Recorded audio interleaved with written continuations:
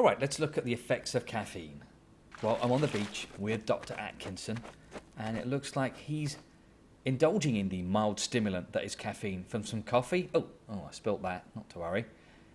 He also has some tea containing caffeine, and next to that, some chocolate, which also has a little caffeine in it too.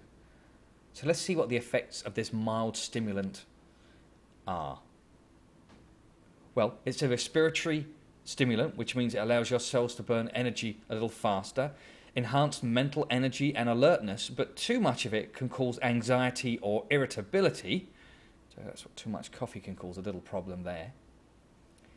Also, a lot of caffeine can cause headaches. Oh, I think that's his brain, isn't it? And it's a mild diuretic, so if you drink a lot of coffee, you'll have to go to the toilet a little more than you expected. It can make you more mentally alert, so a lot of people take caffeine when they're trying to study, but the problem is that if you drink too much of it, it can lead to insomnia.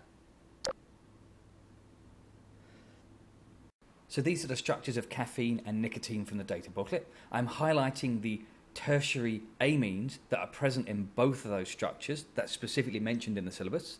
Now, you could mention that there are alkenes, functional groups in both. I suppose that's okay. But methyl groups, no, they'll never accept that as the same functional groups present in both caffeine and nicotine.